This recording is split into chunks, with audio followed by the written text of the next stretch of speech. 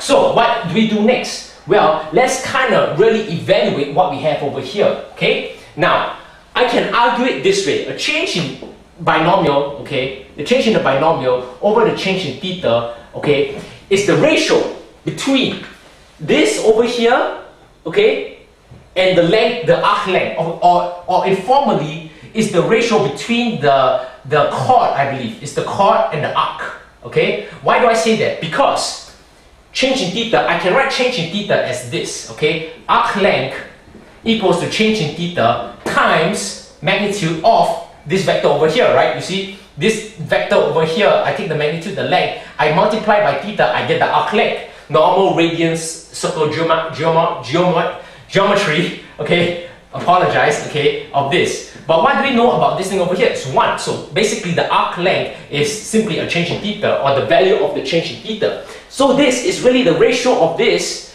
to this one over here, right? Okay, so this is the ratio of the change in B, which is this chord over here, okay, to the change in theta, which is the arc length over here. Now, when change in S tends towards 0, this vector, the binomial of S plus change in S, as S tends towards 0, this vector will tend very close to the vector over here, okay? To the initial vector over here. Now, when it tends very close, can't you see that the ratio between this arc length and the tangent over here is about the same, or is going to be the same? And in that case, it is 1, okay? It is 1. So, that means this will tend towards 1, and we would now have to evaluate the other limit, okay? Written like that. Now, we can't evaluate it, that's for sure. We only can leave it in limit 4 because as we let change in S tends towards 0, this will tend towards 0 and we get an error. So let's just rewrite this and make some sense out of this. Okay, rewriting it, the magnitude of the torque, the magnitude of the torsion is the limit as change in S tends towards 0 of the magnitude of a change in theta over change in S. Okay?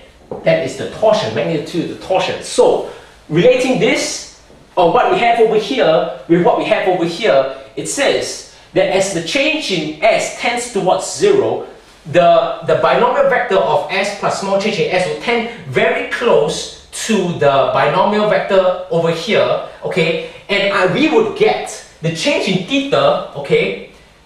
The ratio of the change in theta over the change in S at this point over here. So, it's basically saying that the torsion really measures the change in the binomial vector given a change in the arc length. Okay? It's analogous to kappa, where if I recall, kappa is simply the magnitude of the change in the unit tangent over the arc length. Okay? So kappa is the change in tangent, the change in the tangent vector, whereas torsion is really the change of the binomial vector, because that we have shown over here is the change in theta, and theta measures the change of the binomial vector, the unit binomial vector. So I know it seems to be a bit unclear at the moment, but let's just take it as it is, take it in stride, take this equation that we have over here. Magnitude of torsion is the limit as change in S tends towards 0 of change in theta over the change in S, where the change in theta is the difference of the angle that is formed by two binomial vectors, okay? Or in other words, looking at it in another way, is the change of the binomial vector, okay? So what you can do right now is to really get a proper sense of the definition of torsion, and this is one of them over here, okay? Now, as you discover more subsequent problems, obviously things will get a bit more clearer, or a bit more clearer for you, okay? But right now, it's a good point to start with this, that the magnitude of torsion is this thing over here. Okay, we're gonna have a few more examples to really get you acquainted with this concept, and it's coming up, okay? Thanks.